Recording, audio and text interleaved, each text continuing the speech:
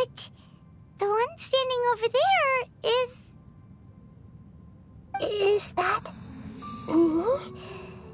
She looks exactly like me.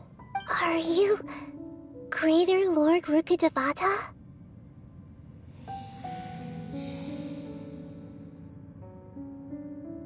Yes, that's me.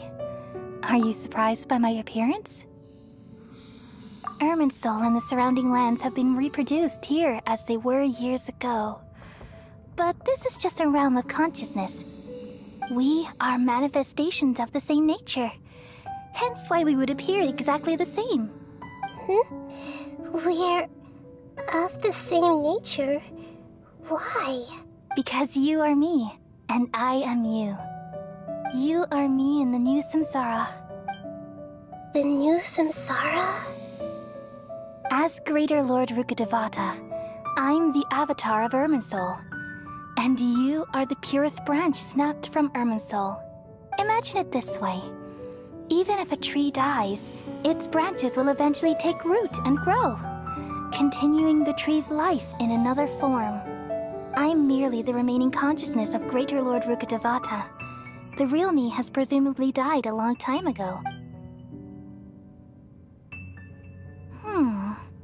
Judging from your appearance, I've probably been dead for 500 years. But you're finally here. My new self in the samsara. If this is true, then am I going to be a great archon like you someday?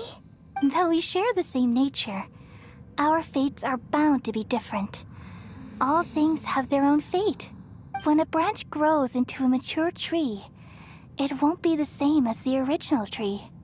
That's why fate is the ultimate knowledge, isn't it? That's a great insight. Yes, very good. It's also precisely why you won't become like me. But perhaps you may become an even greater archon than I. I already see a determination in you that I didn't possess in my time, and the future that it leads you to will be yours alone, along with the blessings from your past experiences. Don't worry. The growth of wisdom is like that of a plant. You only need to wait quietly for the flower to bloom. Come to think of it, the sages never had the faintest inkling of the meaning of wisdom. Thank you. Nothing makes me happier than discovering that the archon I always admired was in fact myself in another fate. It's so nice to speak with you, Greater Lord Rukkhadevata. I've always wanted to meet you. The feeling is mutual. From the moment I snapped the branch off Irminsul and created you, I've also looked forward to talking with you. Could you tell me why you wanted to create me? And what exactly happened when you died? Ah, I see. You're here seeking answers, right? Everything that day, even the sky itself, changed into a color like this. At that time, the seven were all summoned to the nation of Conria. Except for me. I had a more important task to attend to. I had to protect Irminsul. The disaster occurred together with the pollution of forbidden knowledge. At that very moment, with my consciousness connected to Irminsul, I sensed something was wrong. The pain started to torment my mind. By the time I reached Irminsul, it was already displaying signs of corruption. Had I not repelled the pollution of forbidden knowledge with King Deshret thousands of years ago, I might have felt even more hopeless and lost. So what exactly is forbidden knowledge? It's a kind of knowledge that doesn't belong to this world, and a form of truth that can't be understood. It came from the very bottom of the abyss. Even I could never understand it. The world is constantly rejecting it, leading to all kinds of bad phenomena. If we allow forbidden knowledge to pollute Irminsul, I'm afraid the entirety of Teyvat could fall apart. So, there's knowledge that even the God of wisdom can't understand? At that time, I knew I couldn't repel the forbidden knowledge with my strength alone. which is why I created a device that compiled human wisdom and named it the Akasha. It's truly the world's most amazing invention. Thank you. For a long time, I thought dreams were the fruit of human wisdom. Though it was selfish to do so, I borrowed people's dreams using the Akasha.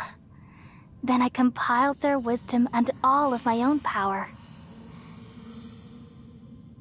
Well, did it work? Thanks to the wisdom of the people of Sumeru, almost all the forbidden knowledge was cleared from Irminsul. But things didn't go as smoothly as I thought. I had a terrible headache, which gave me an uneasy feeling. And then I remembered that my consciousness was also connected with Irminsul. It brought me knowledge and wisdom, but vile corruption as well. From the very beginning, my existence had been polluted by the forbidden knowledge. Oh no. How could that happen? I've experienced that pain in your consciousness. It must have been a horrible experience. Yes, but my feelings weren't important. The important thing was that even if I died, my existence and everything related to me would continue to exist in Irminsul as memories and knowledge, meaning that the forbidden knowledge couldn't ever be permanently eradicated. And there's no way for me to eliminate myself. It would be a sort of paradox. So, I took the purest branch of Irminsul as my incarnation in the next samsara, and left a trail of clues, all in hopes that you would come here and remove me and my pollution from Irminsul forever. Wait, no, I can't. So you realize what that implies? You are very smart indeed. Irminsul has all the knowledge and memories of this world. And as you've realized just now, removing me from Irminsul means I essentially will never have existed in this world. But this is the only way to save Irminsul. People love you so much, and they've missed you so much over the past 500 years. I am exactly the same.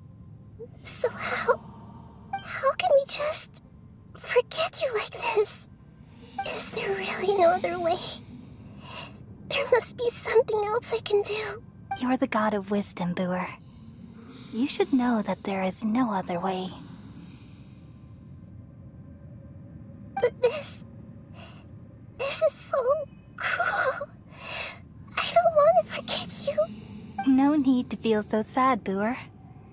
As someone who delights in wisdom, you should feel joy at finally finding the answer. These are the words in their entirety. The answer you've been seeking all along. Let the world completely forget me.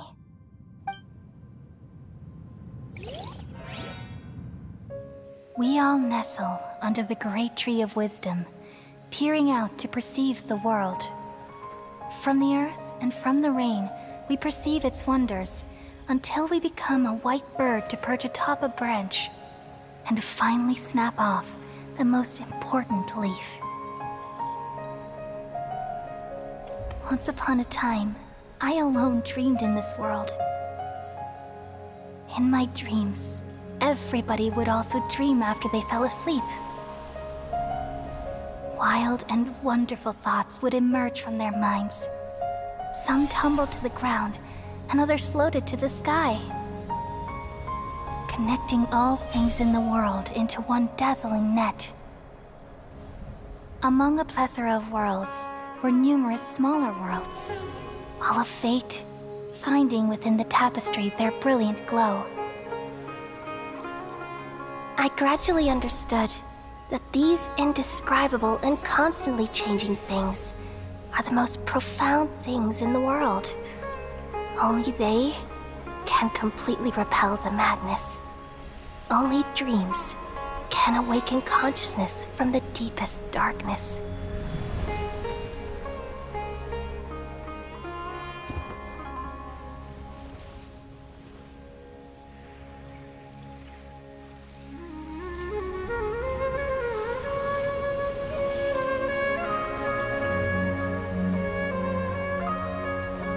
I'm the one who posed this question, yet also the one who sought a solution.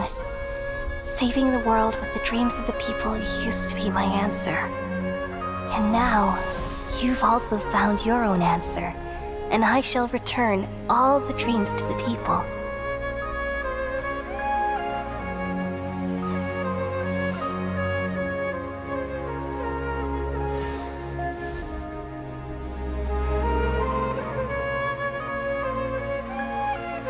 Goodbye, people of Sumeru. May you be blessed tonight with the sweetest of dreams.